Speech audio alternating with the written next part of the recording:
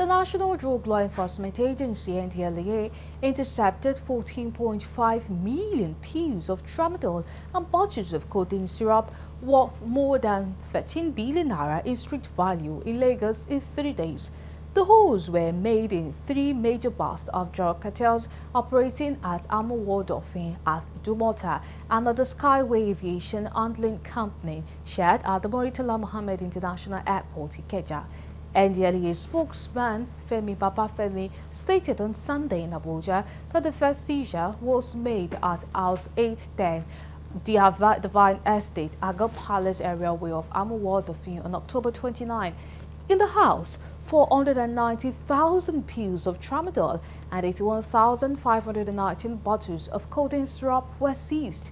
In another raid on October 31st, Ndlea operatives swooped on a secret warehouse operated by billionaire trader at Idumota, Lagos, who lives at Omitire, Agoda area of Surulere, Lagos, and seized 12.8 million pills of tramadol.